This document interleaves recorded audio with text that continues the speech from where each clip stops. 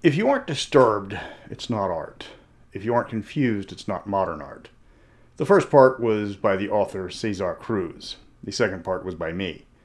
I came up with that while staring at a wall light in the modern art section of the Manil Gallery. Now we have another type of art, and one of the most controversial, AI art. A computer-generated image you can create just by typing in a description, in theory. In reality, it compiles the image from art already created previously by human artists. To say they are a mite peeved about this is an understatement. It's steadily been creeping into the game world, and events are starting to come to a head. I'm not an artist, at least not with a visual medium. In the 7th grade, when I was learning where my artistic talent lay, I discovered it wasn't with a brush when I was physically removed from art class, due to a complete lack of any talent whatsoever. This was after I was kicked out of band class when my teacher put her hand on my clarinet and said, "Stop." Granted, in that class, out of 40 students, I was the 43rd chair. I found my talent in game design, which led me back into art, because where would D&D be without Elmore, Paranoia without Holloway, or Palladium without Long? RPGs need artists to convey their world, which is an undeniable aspect of the hobby. Before I continue, let me give you my bona fides regarding the physical medium. I never finished an art class, but my guidance counselor had a rather sick habit of putting me in art-adjacent classes. Art theory, art history. If it put a book of paintings in front of me, somehow I was in that class, going all the way through college. I became well-versed in numerous artists, styles, schools, and various mediums. Of course, that led to the question of, when would I use any of this? The answer was Rome, 2011. On vacation in Italy, I had the opportunity to visit the Vatican Museum to see their vast collection of Renaissance masterpieces. After crawling through the Protestant entrance, I found myself in very familiar territory. Somehow, I knew the history of every piece of art in that museum. Not just there, but other Italian art museums like the Uffizi Gallery in Florence. I went through those museums giving an art lesson to my family, talking exactly like this. Everybody was wondering who the hell this redneck was, giving out history about the various displays, and then tagging along because apparently I knew what I was talking about. Like Botticelli being unable to draw women's feet, so he just used his own in his paintings. Now, despite being stereotyped by my draw by more than a few people, let me tell you, I am one highly educated and well-cultured motherfucker. But back to AI art. I've worked in the gaming industry for a few decades, but never that in depth because it doesn't pay well. But I saw the artistic process behind creating monsters, characters, and fantasy landscapes since the 80s. I've hired dozens of artists personally, paid them all in full, and still commission art regularly. Human artists have advantages that AIs can't copy. AI is cheap, but it is stale.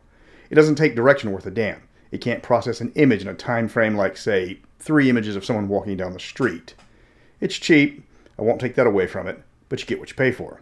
AI has a history of problems with hands like human artists do. It's become a meme. I do not mean to pry, but you don't by any chance happen to have 6 fingers on your right hand? But at least human artists know to stop at 10 when drawing fingers. There's other issues, but those are the basic ones that people will point out first. The gaming industry is reaching a pivotal moment with the barrier to entry almost completely disappearing. The cost to produce a book has become virtually minimal, with online files like PDFs letting people store entire books on their phones. You don't need to spend thousands of dollars anymore on physical copies. There's a lot of games that only exist as PDFs. If you want a physical copy, then the buyer has to print it out and get it bound. Sites like DriveThruRPG allow designers to bring their games to a larger market outside their local area without blowing the bank on advertising. Funding games has become more accessible with various crowdfunding sites like Kickstarter, or just taking donations while people wanting the book help fund it as you put up status updates.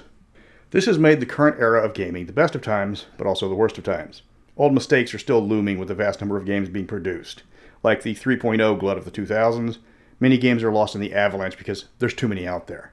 With the numerous missteps on the part of Wizards of the Coast, several high-profile designers are creating their own games to try and grab a chunk of D&D's market share. All these games need art, but there are a finite number of artists, and good art costs money. Good art also saves games. How many of them were picked off the shelf because they didn't skip on decent cover art? How many games died on the rack because their cover looked amateurish, or they couldn't be bothered with hiring an artist? Art is a significant part of a book's budget, and it's often the largest expense. Enter AI art. All you have to do is type your description, and it gives you all the art you need. Crisis solved. You can zero out your art budget and spend all that on advertising. Well, no. This is where the problem with AI starts to emerge. As they are effectively a computer-generated photo batch of other people's arts, you can't trademark it. The final ruling hasn't come down from the courts yet, but so far every judgment has been against it, with the latest ruling coming in August of this year.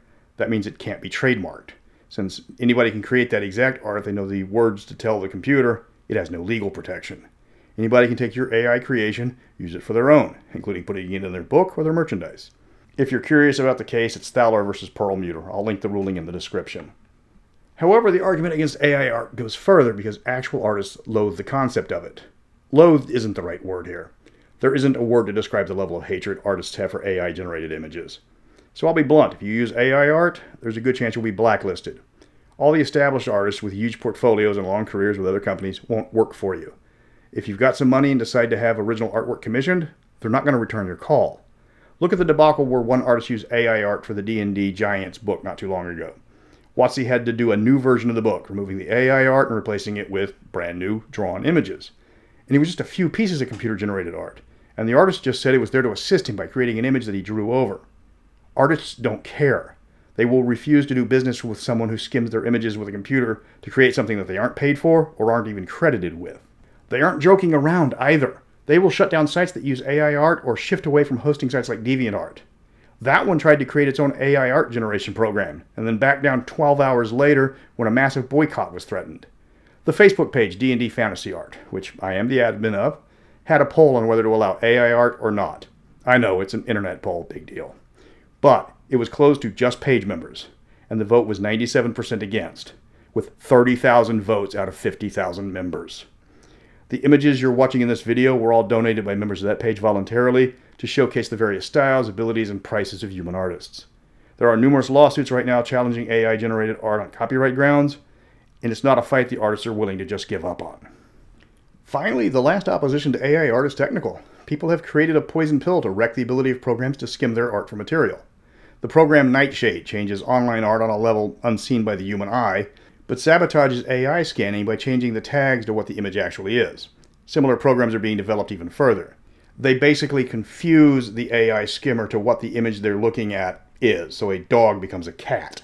Charlton Heston becomes Gary Coleman, and so on. AI programmers are up in arms because it makes creating accurate images from the protected artworks impossible, and programs like Nightshade look to set back AI programs for years. The artists responded by comparing it to the guy stealing your lunch at work, complaining that you're dousing it now with hot sauce.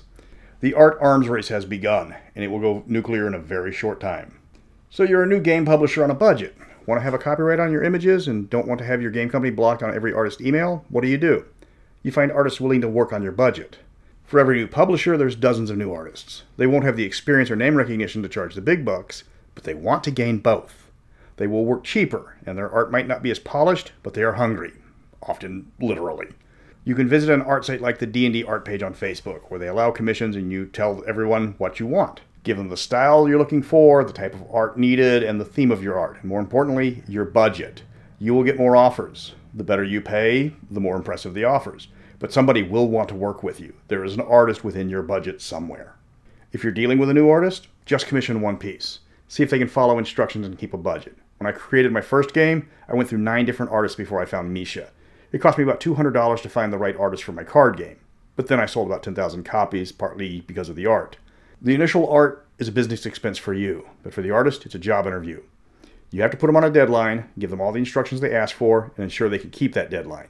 If they can't do a single piece of art on time, what happens when you commission them for 50 pieces?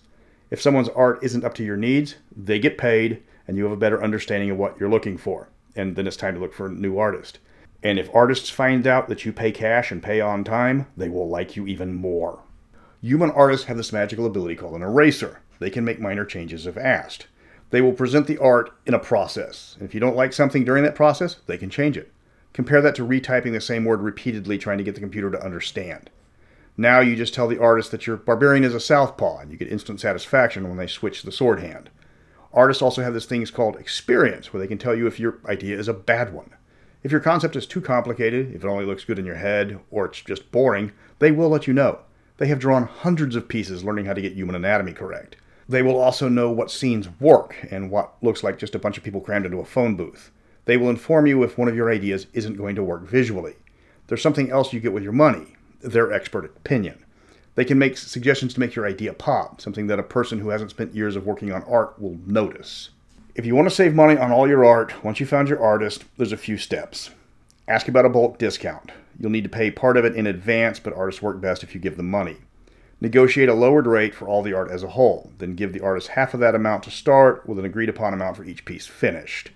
and then put that in writing. Make it a standard business contract. Artists are going to want something up front.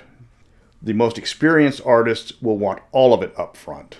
If you're hiring those type of artists, you're paying for the brand name. Some artists will give you a deal if you allow them artistic license, but you have to measure that with your need for control over your art. If you're on a tight budget, go with black and white art. D&D got started with line art, and while full color art is considered the norm now, a retro style can still attract fans and save you a lot of money in the process. Now, if you have absolutely $0 for commissioned art, let me tell you a little secret. There are literally millions of pieces of art created by long-dead masters. If you must use free art, go perusing through the Renaissance for some of the best art ever made. Avoid the best-known pieces, but realism was in vogue during that time, and for fantasy work, you can get a lot of lesser-known pieces to convert them into what you need, even if you're just cutting out snippets of each painting for your book. If you need fantasy work, there's a lot of images of the goodly folk, and of course there's always Hieronymus Bosch. And all these artists are long dead. It gives your book a particular thematic style that some people will be impressed by. And when people read your table of contents, there's something impressive about seeing names like Rembrandt, Michelangelo, Bosch, Da Vinci, or Caravaggio in your credits. AI art has the problem of looking the same, which means your game will look the same as everyone else who goes that route. Nothing makes a book stand out more than having its definitive style. Even in the same game, the style of artists define game worlds. If you see Caldwell art on the cover, it's Mastara. Dertolisi made Planescape the stuff of legend. Fabian's cartoonish wrongness increased the dread contained in Ravenloft. Holloway's Spelljammer gave the setting its sense of whimsy that it's known for. Human artists practice their talent to make their own style, which defines their work. And if their style matches your game, it will define your game. That's a good thing. I made this video with the prodding of a lot of artist friends. A few thousand, actually. I felt I owed it to the tens of thousands of artists who supported the art page. They deserve to be noticed. They deserve their art to be used as their art, not crammed into a computer algorithm and compressed into a soulless mockery of what they spent years perfecting. And now they're fighting back. And if you want your game to stand out, use real artists, even if they are centuries dead.